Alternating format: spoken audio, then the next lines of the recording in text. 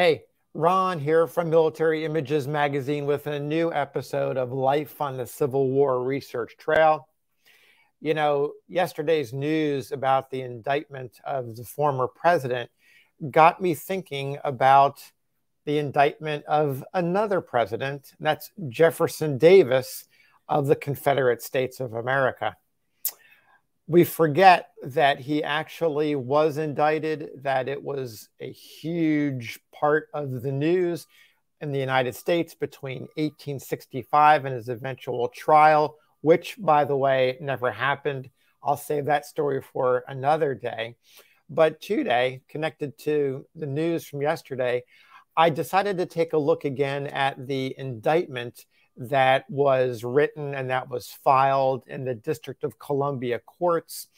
The New York Times covered the story in its entirety in its May 27th, 1865 edition. You may recall at this point, it's a couple of weeks after Jefferson Davis and his entourage were captured in Georgia after the fall of the Confederate government, which happened in April 2nd, April 3rd, 1865, is when the government flees Richmond and goes down, heading south, and is captured in Irwinsville, Georgia. So that's a little bit of the backstory. The other backstory that you should know is that the indictment focused on a very, very narrow charge, and that was the June 1864 move by Lieutenant General Jubal Early and his Army of the Valley from Virginia into Maryland. That campaign, though not as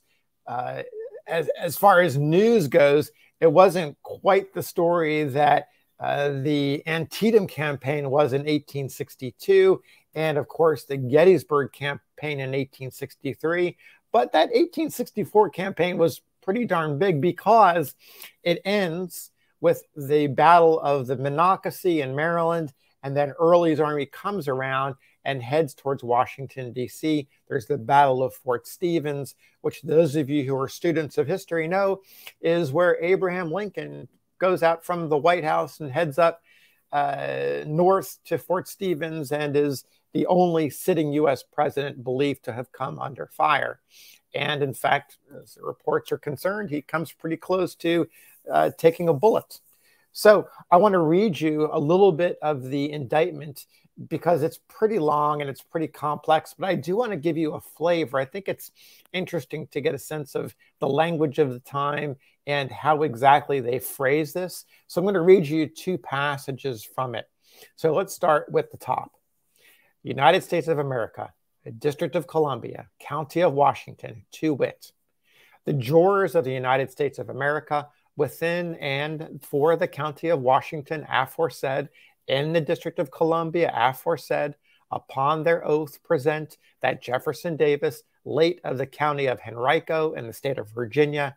yeoman, being an inhabitant of the resident within the said United States of America, and owing allegiance and fidelity to the said United States of America, not having the fear of God before his eyes, nor weighing the duty of his said allegiance, but being moved and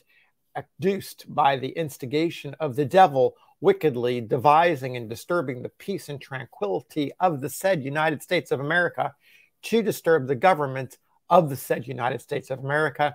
and to stir, move, and excite rebellion, insurrection, and war against the said United States of America on the first day of June in the year of our Lord 1864 at the County of Henrico aforesaid in the state of Virginia aforesaid, with force and arms, unlawfully, falsely, maliciously, and traitorously did compass, imagine, and intend to raise, levy, and carry on war, insurrection, and rebellion against the said United States of America for the subversion of the government of the said United States of America.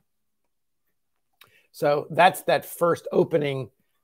statement that gives you a sense of the enormity of the charges and focusing in on that June 1864 advance. here's the other passage, which comes just a little bit lower down. It says, Davis, quote, did unlawfully, maliciously, and traitorously order and command a great multitude of said insurgents and false traitors who were then and there, to wit, at the county of Henrico aforesaid, in the state of Virginia aforesaid, on the day and year last aforesaid, unlawfully and traitorously assembled and banded together to a great number, to wit, to the number of 20,000 persons and upward, and who then and there acknowledged, recognized, and obeyed him, the said Jefferson Davis, as their leader and commander-in-chief as aforesaid, but whose names are to the jurors aforesaid unknown, to march and proceed in a warlike manner, that is to say, with drums and colors, with cannon, muskets, carbines, swords, cutlasses, and other warlike weapons, as well offensive as defensive, from the said county of Henrico in the state of Virginia, aforesaid, to the county of Washington, aforesaid, in the District of Columbia, aforesaid, and within the jurisdiction of this county, unlawfully, maliciously, and traitorously, to levy and carry on war against the said United States of America for the subversion of the government of the said United States of America, and to enable the said insurgents and false traitors to march and proceed to and invade the said county of Washington, and there to levy and carry on war against the said United States of America for the subversion of the government of the said United States of America, and to aid and abet them in doing so. So there you have it, a couple passages from that original indictment that appeared in the New York Times on May 27th, 1865. A blaring, massive headline across the top of the newspaper,